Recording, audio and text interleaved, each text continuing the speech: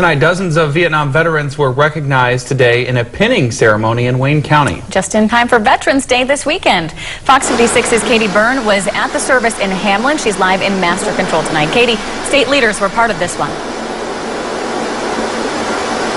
That's right. Senator Pat Toomey was there, and he presented each of the veterans with a commemorative pin.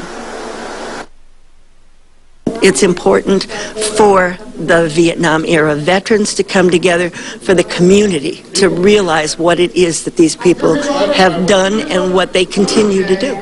Janice Gavern enlisted in the Air Force after graduating from South Scranton Central Catholic High School about 50 years ago. She says the attitude towards Vietnam veterans was different back then. We were told, don't wear your uniform in public.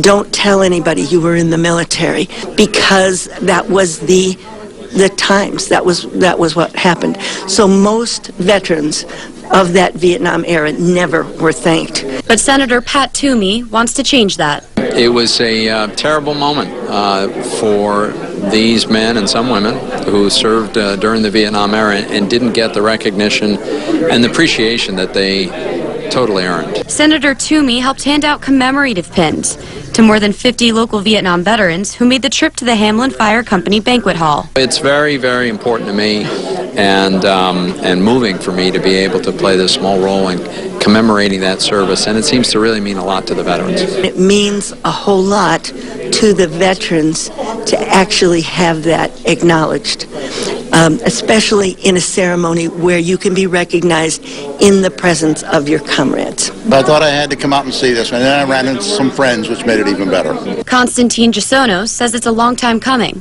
It brings back a lot of memories, not all good, but it was nice to be remembered in a positive way.